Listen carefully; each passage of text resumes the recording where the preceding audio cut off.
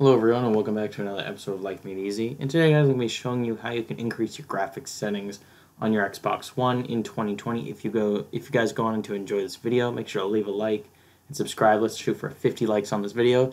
But now a word.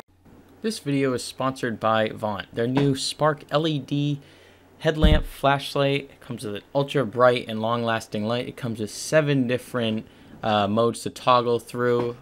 It has a ergonomic 45-degree tilt for all angles, is waterproof, and it comes with a lifetime warranty. Guys, go pick yours up. Links are down in the description. Highly recommend it. Now let's get back into the video. Okay, ladies and gentlemen, so this is how you're going to improve your overall graphics quality on your Xbox One. I made a previous video on this, but this is going to be going into more detail. As I said, guys, if you enjoy this video, make sure to like, subscribe, and hit that notification bell, and also check out the Life Made Easy podcast if you guys are interested in podcasts. All subscribers to that podcast will receive exclusive shoutouts in my videos. So let's move on to the tutorial. Guys, first thing, go to settings. You can do this from My Games and Apps, or you can just go to the quick access bar to the left.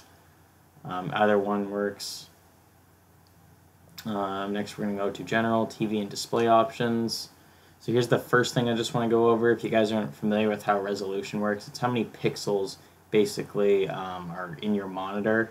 And obviously it's going to depend on what resolution your monitor is. So if you have a 1080p monitor, select 1080p. If you have a 4K monitor, I don't know why you would, but those are dope. Select 4K. Do not select the lower resolution. The higher resolution, the higher pixel density equals a sharper image. That's basically just how it works. And by the way, pixels don't always tell the full story on how good picture quality is. Just remember that. You can also go to Calibrate TV. This is if you just want to mess with your overall TV settings. Xbox allows this just so you can adjust your overall aspect ratio, sharpness, your brightness, all this stuff. Now bear in mind you actually have to change these settings on your TV, with your TV remote. It gives you a template of how to make the best possible picture with these templates. So obviously there's no settings here that you can adjust it. It all has to be done on your TV and stuff like that. But you can fiddle around with it, see how it works for you, see which looks best. You can also go to video modes. This is basically all dependent upon your monitor specs. So basically you want to select as many possible ones that you can select. So the only one I can select, since this is a 60 hertz monitor, is allow 50 hertz.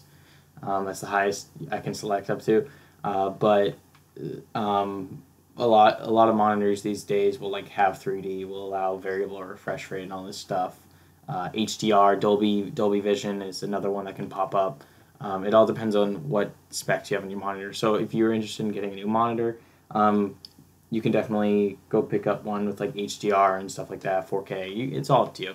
But I just have a basic monitor, so I don't have many options to select. So overrides, just keep that on auto detect. To be honest, don't change that. So here we go. We have 24 bits per pixel, 8-bit, 36. You want to select the highest one. That's going to give you the best video fidelity, as it states there.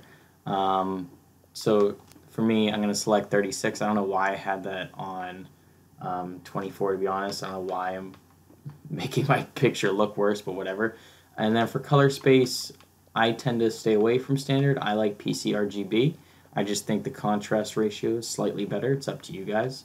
You can determine that for yourself.